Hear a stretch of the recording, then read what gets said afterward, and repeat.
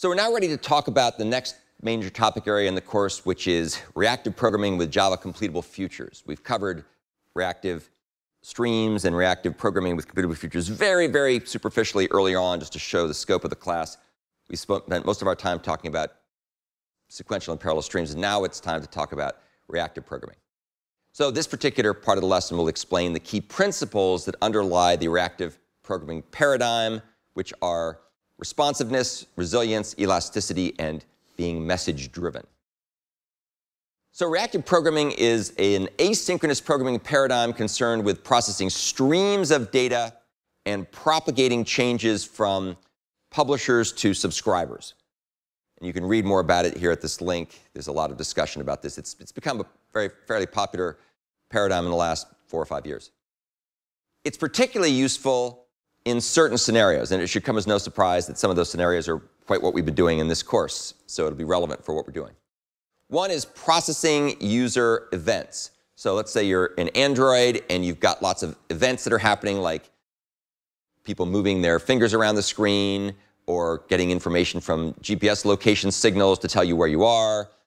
If you're on another kind of device, it's not a touch screen, more like a traditional desktop or laptop, you'd have mouse movements, mouse clicks, and so on. These are all events. And the reactive programming model is very nice for that, because you basically have subscribers that are waiting for events to happen, and then something's detecting those events, and they're propagating it to the subscribers, and then they do stuff in response. Another place that reactive programming is very useful is responding to and processing latency-bound I/O events. So a good example would be having some kind of a publisher-subscriber environment. For example, Twitter has a feed or feeds that come out of the Twitter servers, and when people tweet, they go to the server, and then it gets disseminated out to all the people who are subscribing to those feeds. For example, to certain Twitter users, you might follow Elon Musk or whatever who you want to follow, or Lady Gaga. And that stuff then gets sent out to a bunch of different observers that may be on different types of devices. You could have people on mobile phones, probably the predominant way you tweet and receive tweets these days, but you could also have laptops and desktops and so on. And there could also be some event filtering and event management and event analysis in between the publishers and the subscribers. So you might have something that will do sentiment analysis to see whether people are liking certain things. You know, if you post something, a cat video or whatever, then people may like it, they may not like it, they may be sad, they may be amazed, and so on. And all that information could be filtered out and then analyzed and processed.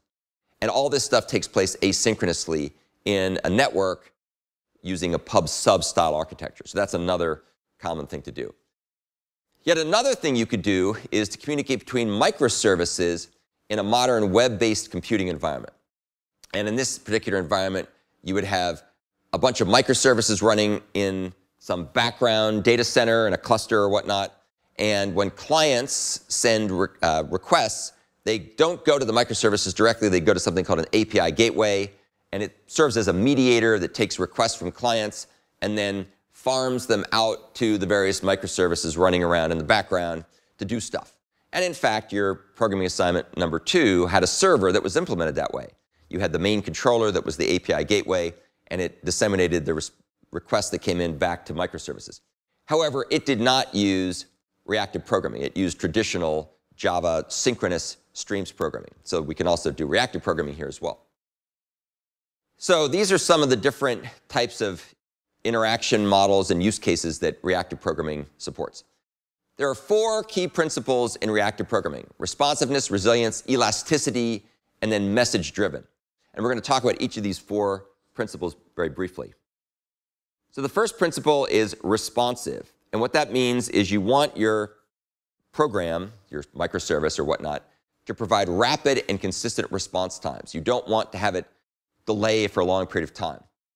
Ideally, you'd like to be able to have reliable upper bounds on the time taken to deliver the material and process it to give you more consistent quality of service and to prevent undue delay, because undue delay is annoying. If you're a user these days, we've all become very ADD in the sense that we want our responses right back when we do anything on the web. We don't want to sit there and have one of these hourglass icons or a spinning wheel that says things are slow and they're taking too long.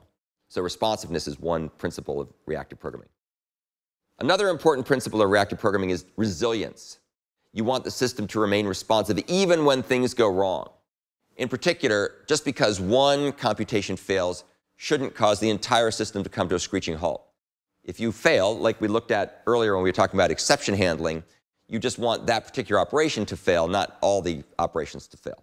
And there's a lot of interesting subtleties involved with that. But the key point is you want your system to be resilient. Nothing is more annoying than having one thing go down and everything stops. Another important principle is elasticity. And what that means is the system should remain responsive even as the workload goes up. And this is something that's commonly known as auto-scaling.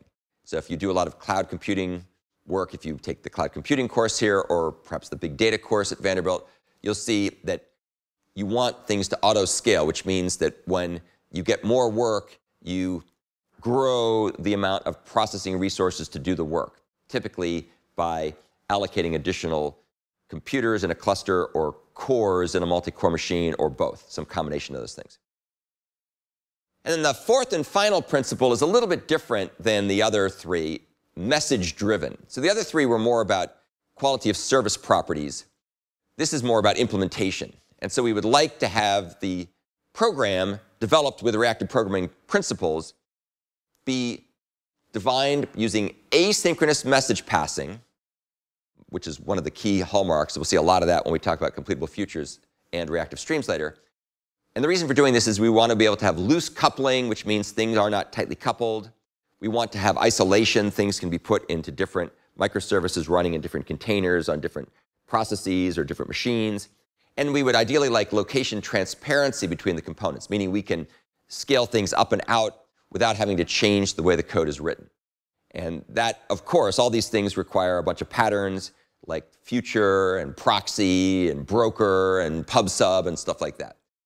But that is another key principle. Now, in practice, oftentimes the reactive programming model gives you a nice method-oriented veneer that uses message passing under the hood.